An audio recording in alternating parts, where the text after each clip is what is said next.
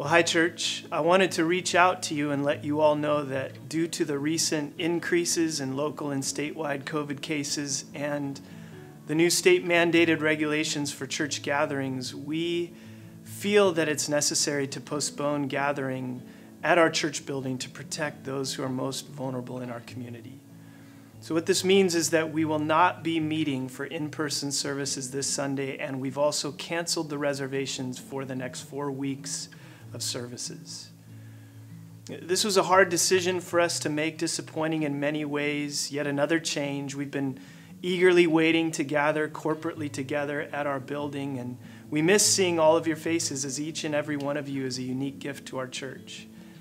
But we feel that God's giving our church an opportunity to grow and mature, and He's asking us, calling us to be flexible in many ways week after week.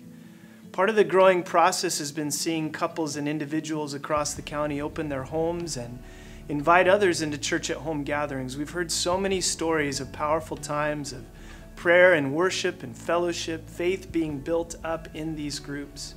We're watching the body come alive as members are participating and the gifts of the Spirit are operating. It's been so cool to see and hear, and as we've tried to discern God's will for us among all of the changing regulations and expectations in the last few months, church at home has felt like the strongest and most clear direction we've received from the Lord.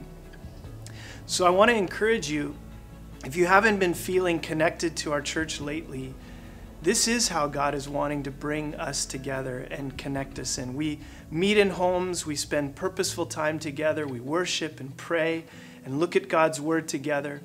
And this is what God's work looks like in our church today.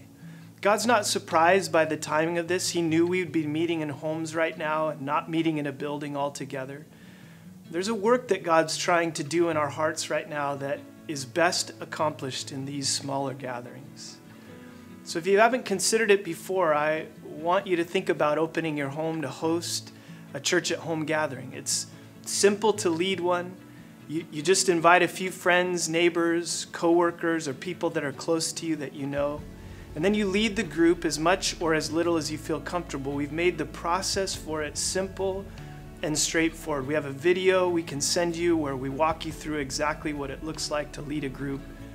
And we'd love to send that over to you. So if you're interested in hosting a group, just text CCP host to the number 94,000 and we'll send you that information. Well, church, I know that many of us didn't want to hear this news today, but I think that we can all have faith that the greater work God is doing in our church and in our hearts will be accomplished. He is faithful and He is working all things for our good. So we love you. God loves you even more. And there's a saying in Calvary Chapel that's been around for a long time: blessed are the flexible, for they will bend and not break.